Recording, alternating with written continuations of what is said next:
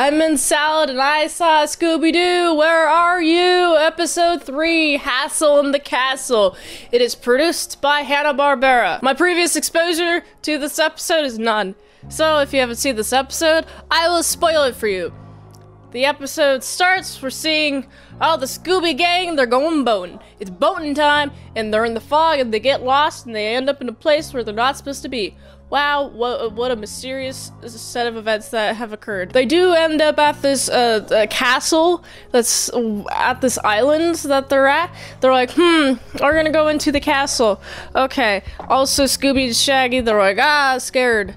Super scared, but then they go through the castle, and this isn't like a Scooby-Doo episode where just like they're all, oh yeah, we're gonna lead through the entire castle and Scooby is the one who's slapsticky all over the place. No, everyone gets this treatment. Everyone gets booby-trapped. Daphne ends up falling through a bunch of traps.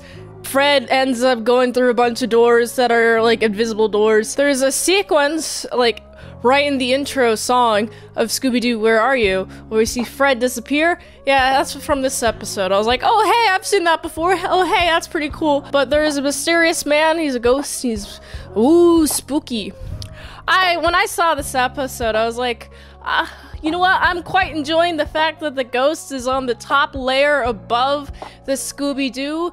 The Scooby-Doo and the Mystery Gang, they're like above the layer, so it's animated and it's like clipping over the Scooby Gang, which is supposed to be closer to you in foreground.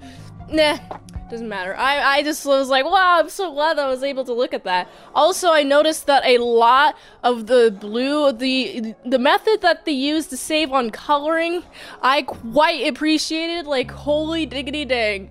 There's a lot of blue silhouettes in the cars from when they're at like a distance, except for maybe Scooby-Doo is colored. But I like their silhouettes. Also, they have pretty much the same animation style. And the animation, you can definitely see some colored outside lines, but it's less noticeable than the last episode, I think.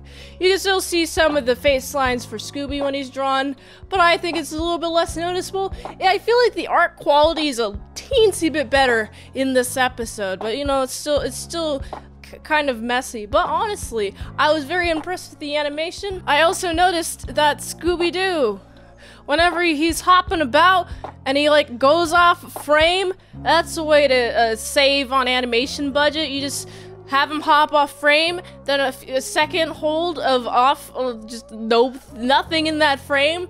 It's just one background element being animated and shook around. I also noticed the shaking around as like a feature to not animate something being shaken around. If you just shake the camera around, that's fine. I was like, hey, that's actually really cool. That's a really good way to save on animating something shaking if you just shake the camera around. You know what? That was pretty epic. But you know what? Let's go back to the mystery. You know, there's a ghost. But of course, Velma and Fred are like, I don't think it's usually not a ghost. Let's see who it is. And it turns out it's a guy. Yeah, a guy really wants this place to by himself, and honestly, I guess he can keep it. I personally wouldn't want to be on this island, but he's always, I feel like a lot of the villains, especially this one, is like, oh, I'm gonna scare people away as like some sort of tactic. Like, that's not going to get you noticed by the cops, and then you're gonna get arrested for it. Like, why must you use fear as a tactic? Why? I don't get it. But you know what? It doesn't matter. The guy has been caught, and a cool little castle that he's got with a bunch of little booby traps. Man, that is one cool castle. I'd like to live in that castle, honestly, because then it's like, oh, don't step on this tile. You'll fall through the floor. Isn't that epic? Beautiful. But honestly, that's the end of the episode. I feel like the level of animation is pretty much the same as the previous two animation levels, except for the silhouette thing I just noticed. I'm like, oh, maybe the colors didn't have enough time. And so we get to see some blue silhouettes. And I was like, I like that. I honestly am a big fan of animation, saving time, budget, reason stuff. I just like noticing all of it. Of course, the animation is just as good, just as messy as the other episodes, but I hope that they do clean it up a little bit more, spend a little bit more time on it. But honestly, for me, it does not subtract from the quality of the episode. I was still quite entertained when I was watching this. I was like, oh, they're going through the castle. Oh, they're going through a bunch of trapdoors. Ah, Daphne is an airhead. There's some... I see there's like a seed of some conflict between Daphne and Velma, but just a little bit. We have Velma calling Daphne an airhead. I'm like, why must you be so rude, Velma? And because of Velma's rudeness, but the overall quality, I still quite enjoyed it. I gotta give this episode a solid 6.6 out of 10. If you like this review, be sure to like, comment, subscribe, and share this video with everyone you know. The ultimate goal of this channel is for me to become an expert movie reviewer, so if I haven't reviewed it on the channel, there's a chance I haven't even seen it at all.